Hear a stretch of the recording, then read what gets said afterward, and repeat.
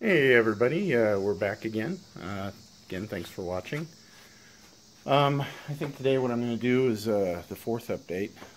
We've done a lot of work this weekend and just kind of want to bring you up to date on where we're at. We're hoping to have this thing running by this Saturday, so been doing a lot of work in preparation for that. So let's go over some of the things that we've done thus far. So we're going to start in the interior. I've shown various quick shots of the interior and the way everything's going to be set up. Well, obviously we have an Audi steering wheel here. This is very comfy, flat bottom steering wheel. I think it's going to work really fine for this application. We have a Dakota digital dash, which has some analog gauges on it, but also has a display below.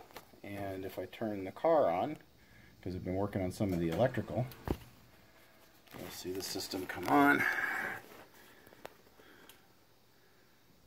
So you can see that we're actually reading the water temperature data. So our data stream is working. We're using a Holley Dominator EFI setup. And we have both the dash here and this digital dash that are actually hooked up to the Dominator ECU. This dash uses a race pack CAN bus protocol, and then this one uses the standard Holley CAN bus protocol.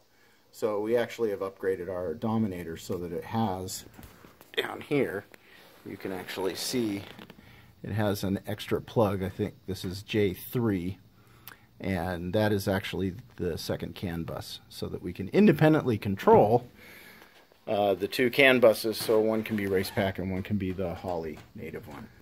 Now the beauty about this dash is that it's infinitely configurable, so we'll have lots of different choices here, and then we can do some custom work, which is what we're going to do, and put on some switches. We're going to use this kind of blue type of layout, but we're going to put some switches and things on here, digital switches, that will then be run through the EFI ECU, and then that will allow us to keep the interior nice and clean. So we obviously have our button, we have our stereo, we have our display. We have a gear shift lever here, so that's one of the other things that I've worked on, is the gear shift, so that we actually now can shift into all of our gears. So all of that linkage is done, and all I did was, since this is an inverted transaxle, I bought two of the shift cable systems, which is these blue and green ones. That way I didn't have to change anything. I just had to basically extend the cables. And then I have a mating mechanism back here, which might or may not be able to see, which has some rods that attach the rods that come out of those two cable connectors to one another. And that allows the normal operation of the inverted transaxle. So that's actually pretty cool, and it's working, and we even have our reverse gear, so we can even go into reverse, so everything seems to be working just fine.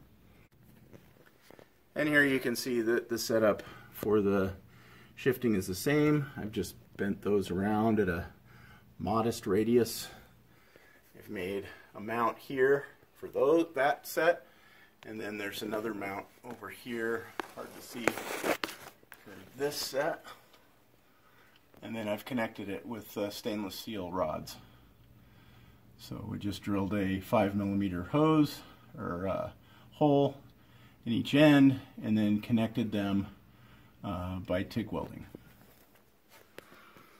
Obviously we have our air system. I think I've gone over this before, and I've kind of shown how the air system works. We've put in a lot of our wiring harness. We have our throttle cable set up, And the next thing is that I'm going to put the sensors in the intake manifold.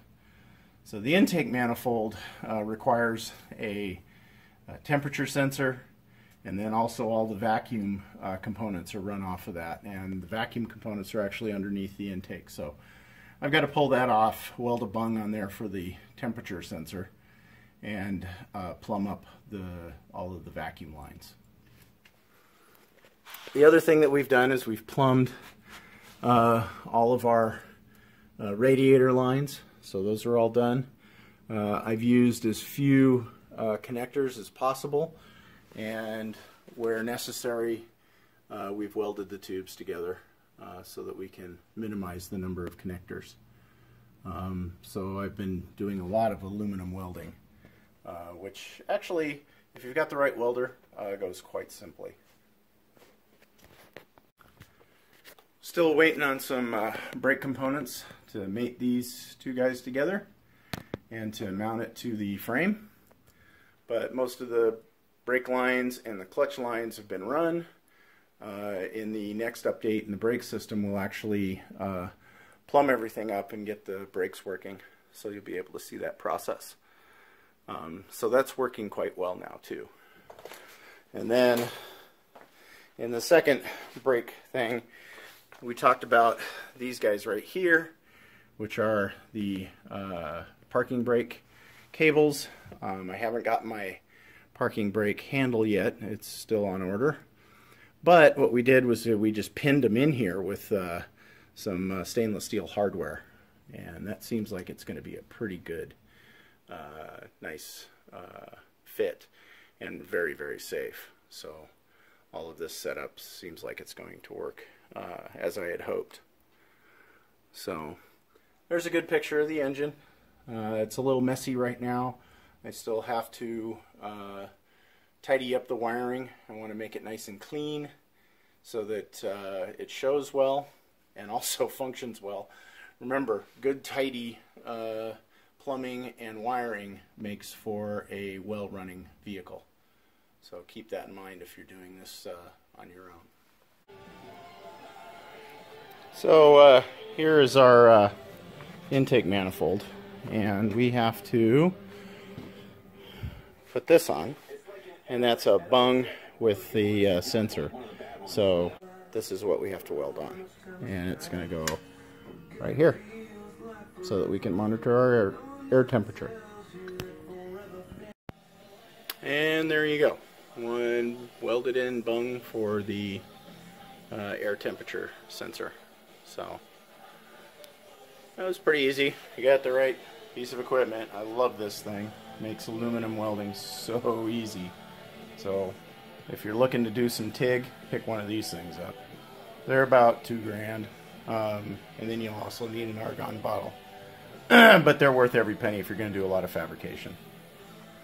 So now that we got this done, I'm going to put on our injector harness, put in our sensor, clean up the interface gaskets and the engine, and then we're going to go ahead and pop it back in.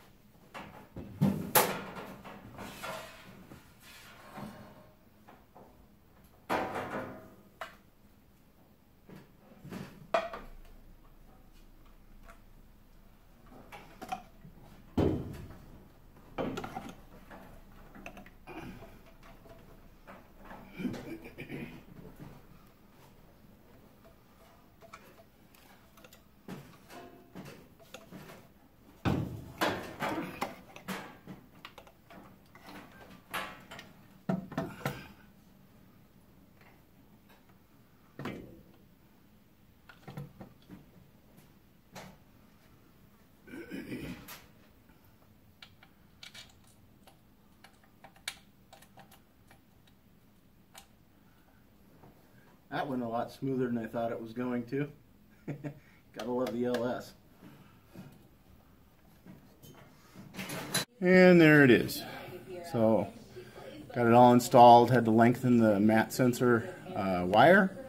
I also noticed that I had the throttle body in upside down, so I had to fix that. That was pretty easy. I could tell because the O-ring wasn't sealing on this side, so I got that fixed. Got all the harnesses in. It's all wired up. A little bit more vacuum plumbing, and she should be good to go to fire on Saturday. That's it for this quick update. Just kind of wanted to let you know what we were doing this weekend. If you have any questions, comments, be constructive as always, but post them down below. And really appreciate you guys, all of the fans that we've gotten and subscribers, so hopefully we won't let you down. And we'll try to really just keep you up to date as much as we can on this build. So thanks again for watching, and we'll see you next time.